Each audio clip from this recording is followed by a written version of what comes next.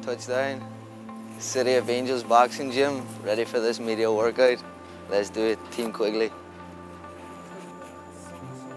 Yeah, it's... Alright bro, how's things? All good? What's up, my man? How are you? Good. Hey, so, el animal? Yeah, that's it. Do you dream or wish that you could go back to Ireland and have a big fight over there?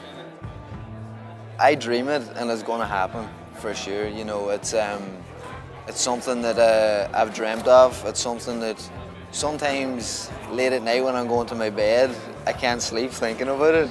You know, it's something that means a lot to me because the Irish fans back at home in Ireland, you know, there's small numbers right now travelling out here to LA, to Vegas, to Boston, everywhere to watch my fights. You know, it's absolutely amazing.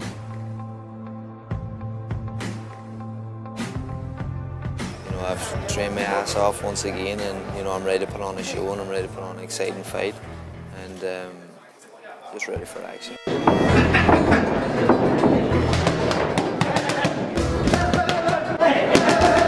The guy that's standing across from me is there to take something away from me, and you know I've worked too hard, I've sacrificed too much to let any man take anything away from me.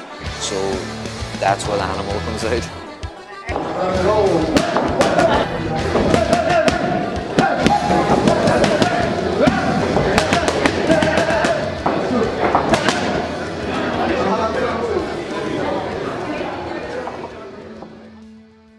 Talk about the upcoming fight, man. Same as every other one, you know, this is number 9 right now, so ready for action again, and you know, it's just another stepping stone to where I want to get to. It's also great to be back fighting in Las Vegas, especially with the weekend that's in it. You know, it's going to be another great chance for me to showcase what I got in front of the real boxing fans that are going to be out in Vegas this weekend, so really can't wait, and looking forward to it. November 20th, you should come out and watch Jason Quigley in the Hard Rock Cafe in Las Vegas because it's time for El Animal.